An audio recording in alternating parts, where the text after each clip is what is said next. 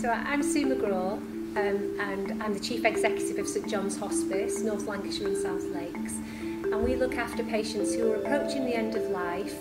Usually the patients are over 18, but sometimes we can be looking after families and children as well. So we've been to a few events as the Health Innovation Campus was preparing to open, and we just met a few people, made a few contacts. I'd been studying at the university, so I kind of knew a few people who were involved up here. Originally, we weren't thinking about an app because that kind of wasn't in our frame of reference at all. All we knew was that when people die, it's the people who are left behind who need to make those memories. And we have a very traditional ward where each room has a TV, and we'd encourage people to bring in their tech if they wanted to.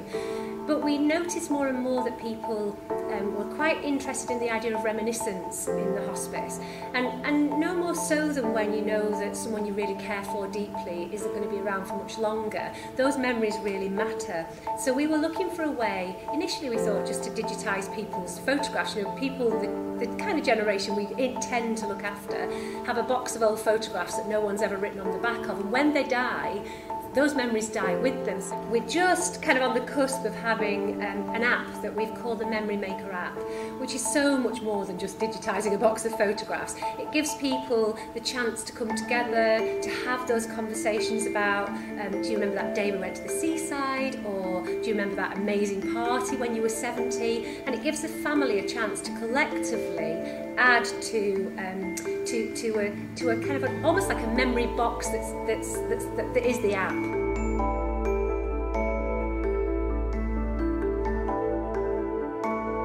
Whilst we were developing the app and working with the team here, I think we realised it was so obvious to us that we needed an in-house team to help us kind of move on in this direction.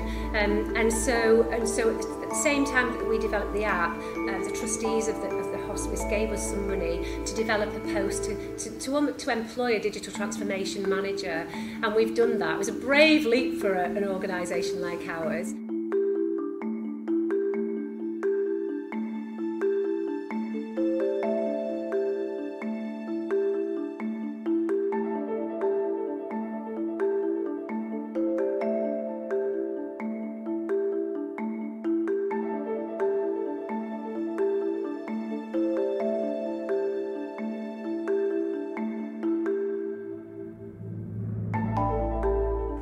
When we first thought our little hospice might be working with the Health Innovation Campus, it felt like a strange partnership, if I'm really honest, because we are so far from the technical. We are about people and about care and about hands-on nursing and medical work. So it was a little bit of a challenging thought. The takeaway for me would be, give it a go. Because there was a point where I thought, oh gosh, we won't be able to answer the questions, we won't know what people are talking about. But the team here are really skilled in almost demystifying and really getting to understand and build a relationship with you so that your project comes to life. So that's been my big takeaway, was not to be fearful and to be, you know, confident with your ideas and confident that the partnership here can be a really productive one. So glad we did it.